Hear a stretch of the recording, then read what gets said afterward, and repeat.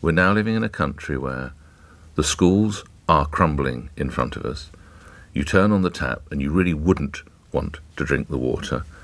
You try and get a train and you have to pick a day that they might be running. God forbid you fall ill, because if you want to get to a hospital, well, the motorway might be jammed, or there could be a Just Stop Oil protest stopping your ambulance getting there.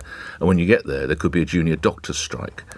Meanwhile, you're asked, as you go about your business today, could you see if a terror suspect wearing red and white check trousers? Any chance you could have a look for him, please? And the Conservatives wonder why there's a sense that they're losing the plot. I haven't even talked about tens of other issues, have I? There are so many.